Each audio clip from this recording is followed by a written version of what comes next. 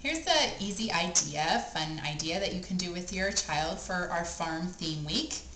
It's a sheep or a lamb, and there's the body and the head, and you can cut them out and have your child glue the head onto the body however they want. It's totally up to them. You can have them use markers to draw a face on the sheep.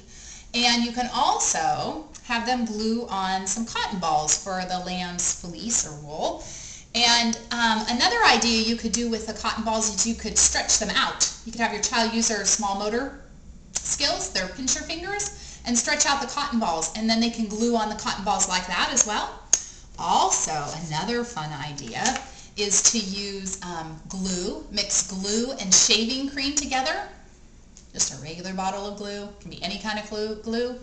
So glue and shaving cream together, mix that together, and then have your child paint that on top of the lamb. And then when it dries, it will be puffy. So that's really, really neat. So the more glue and shaving cream they put on, the better, because the puffier it'll be. So you can find this pattern on cullensabcs.com.